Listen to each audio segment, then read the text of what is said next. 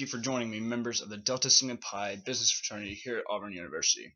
My name is Logan Adams, and I'm here to tell you why I believe it is a necessity for y'all to have some sort of job, whether it be an internship, some sort of co-op, or maybe even a part-time job while you're in college.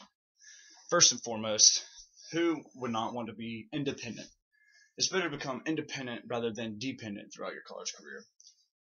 Imagine you go your entire college career, 4 years, without any job experience. Where's that going to get you? Like, you have no experience whatsoever in any field, and you've been dependent on your parents throughout 4 years. So you got 4 years. Well, actually, up until that point, like elementary school all the way through college, you have no independent skills on your own.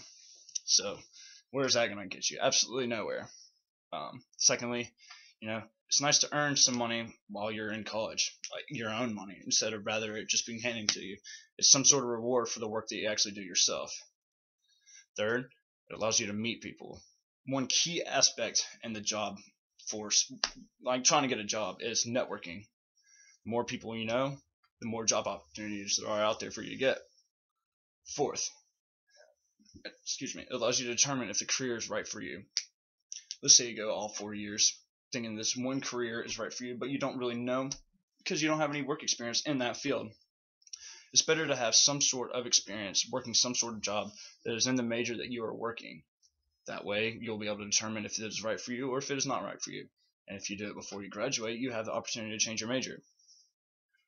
Another aspect, experience is very key in any work environment. Employers are usually looking for someone who has some sort of work experience rather than certain qualifications for that job.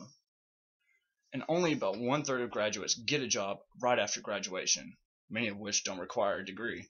So let's have that degree mean something, and have all that money that you spent going to college actually mean something. So if you have any questions, feel free to ask, and I'll be more than happy to answer.